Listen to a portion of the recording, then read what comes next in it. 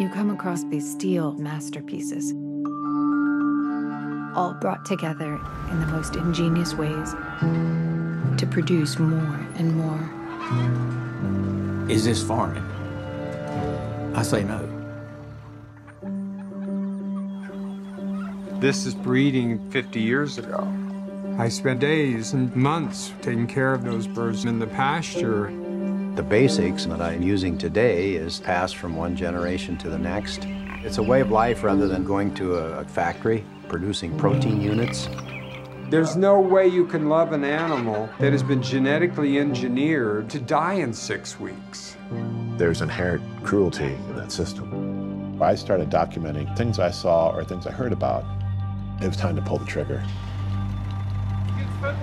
It's against federal law to have cameras? You can't shut down the individual's right to know about what this industry is doing.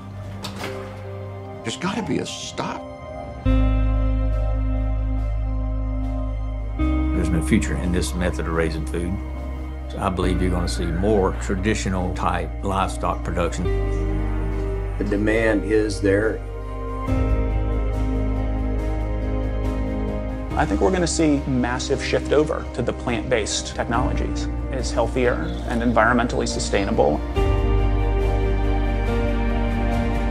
If we're going to change this system, there needs to be a place for farmers to come and relearn this again. This is my mission, fighting to keep something alive.